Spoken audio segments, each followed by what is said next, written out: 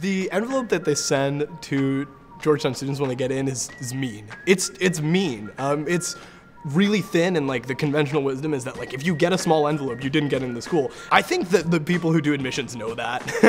The envelope, so it's a small envelope, and every Hoya knows this. I don't know why Georgetown does this to us. What's that? A little envelope. It always is.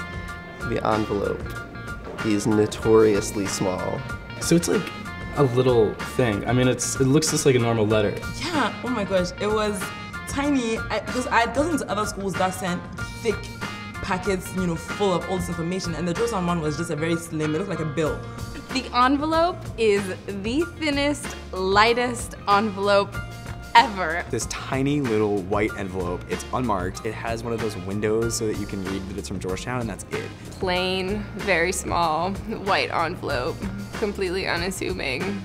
So I was thinking, what is this? You know, you hear the story, like it comes in the small envelope, and everybody's like, oh, you know, they throw it somewhere, and like, oh, I don't even want to open it anymore. You don't think that it's going to hold an acceptance because there's obviously no information. So when you feel the weight of the envelope, you're sure it's a rejection.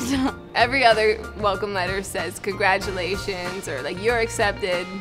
Georgetown's is just an envelope. And I cried because I assumed that I didn't get in. You open it like super begrudgingly. You're like, this is gonna be bad. And you open it, and then it's just like, you got in, and then you're like, oh, like that's amazing. And the feeling of like just sheer elation is incredible. Georgetown admissions, why do you do this to us? But no, we love you for it though.